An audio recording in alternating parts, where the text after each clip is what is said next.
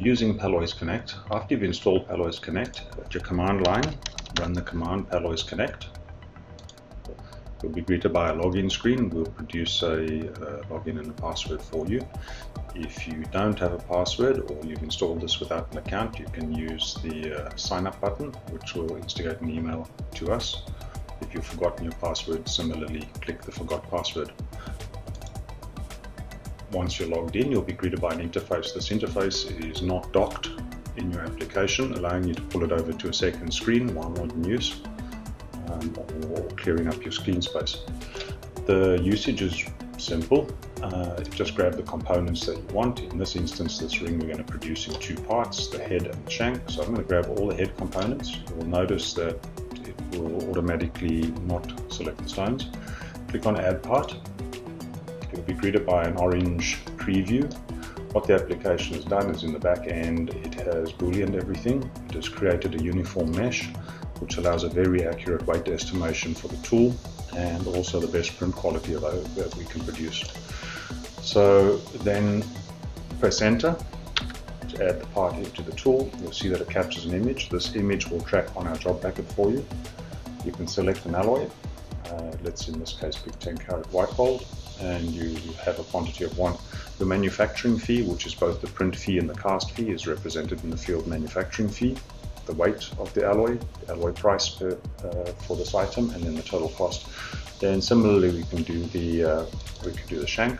So we're going to grab the shank component, all these guys, and we're going to pop it in there. The mesher can be tweaked on your command line. If you feel that it's too smooth or you prefer a little more resolution, you can play with the details on the command line. We'll do a separate video on exactly what those do. Generally speaking, just press enter. Okay, and then you can put that in 10 white. And then the same as above, you have a manufacturing fee, a weight of the part, an alloy price, and then a total cost.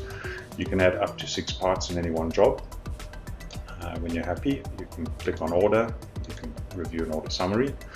You're able to leave us a reference. The reference will be the main ticket that gets returned to you, the main bag with the entirety of the parts inside of it. So if this were for a customer of yours, Mrs. Jones, that would actually be printed on the main ticket. These little comment fields down the bottom are the part tickets. So if you're receiving these as separate parts, you may not want us to de-sprue or have a special instruction, mill grain this part or something like that.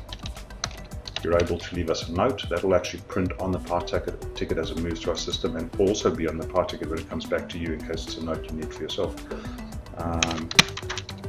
So you can leave those specific notes inside there. This is your total alloy price for the whole job, the manufacturing fee, and then the total AUD dollar value of the job in our system. You can click place order, you get one confirmation screen, and then you'll get an upload screen. So the upload screen has produced for you a order number reference. You can click copy order number so you can paste it into any way you want to track the order number. In our V2 past beta, you will also receive the confirmation by email. At this point, you can close this window. You're done with this job.